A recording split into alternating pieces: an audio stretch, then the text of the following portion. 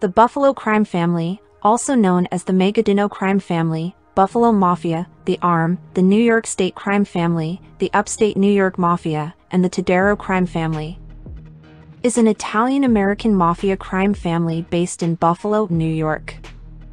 Criminal investigators claim that the family operates throughout western New York, Erie, Pennsylvania, and Hamilton, Ontario, Canada.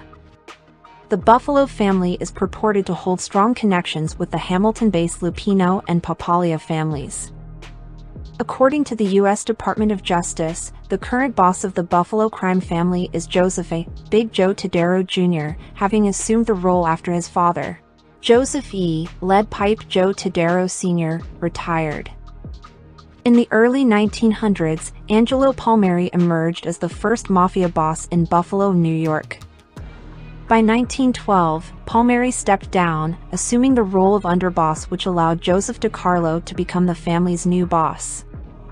In 1921, Stefano Magaddino, an influential member of the Castellammarese clan, fled to Buffalo to avoid murder charges in Avon, New Jersey related to the death of Camillo Caiso, the man who had killed Magaddino's brother Pietro.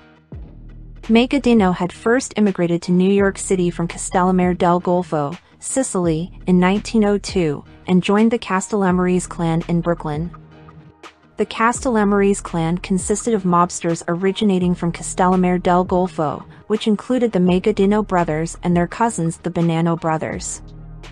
In 1922, Buffalo's crime family boss Joseph DiCarlo died and Magaddino quickly succeeded him as the new boss.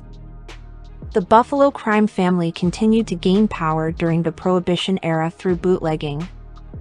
In 1931, the family boss, Stefano Magaddino, became an original member of the Commission, the governing body of the American Mafia. Magaddino's strongest ally on the Commission was his cousin Joseph Bonanno. The two mafia bosses were from the same Sicilian town of Castellammare del Golfo. The Commission decided in 1931 that Stefano Magaddino and his Buffalo family would control Ontario, Canada, and that Joseph Bonanno and his Bonanno family would control Quebec, Canada. The Buffalo family remained strong and relatively united until his leadership was challenged in the 1960s and split into factions. Magaddino's empire began to crumble in 1968, when police found $500,000 stashed away in Magaddino's funeral home and his son's attic. At that time, Magaddino had been telling his underlings that money was tight, and he could not afford to pay them Christmas bonuses, Hartnett said. People began to stop trusting him when we found all that money. The internal war continued after Magaddino's death from natural causes on July 19, 1974, but ended in the early 1980s when Joseph Todaro Sr. became the boss.